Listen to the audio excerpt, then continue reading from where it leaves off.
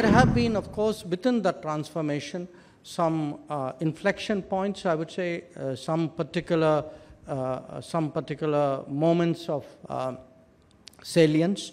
I would describe the Article 370 decision as one of them.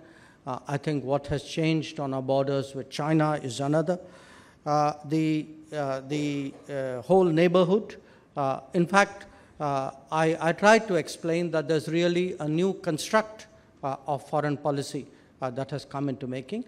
And of course, since I am in politics, and many of you certainly follow politics, we also are experiencing in many ways the attacks from beyond our borders, which are often ideological and agenda-driven.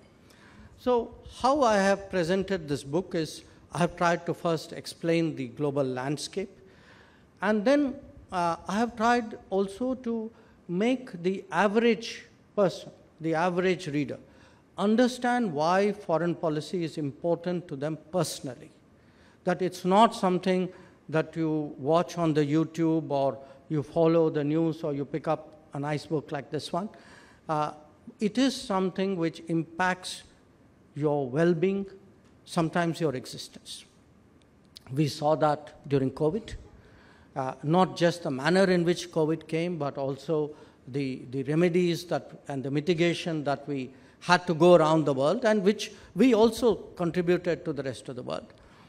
We have seen it in different operations that we've had to do. I mean, if you look at the last 10 years, there's been almost every year a significant operation where India has committed its resources. And we see it in very practical choices we make, choices which will determine what is the price of fuel or the price of food or the price of fertilizer in this country. Now, it's very clear that the world is unsettled. You saw that very graphic picture of that. There's a more wordy description in one of my chapters.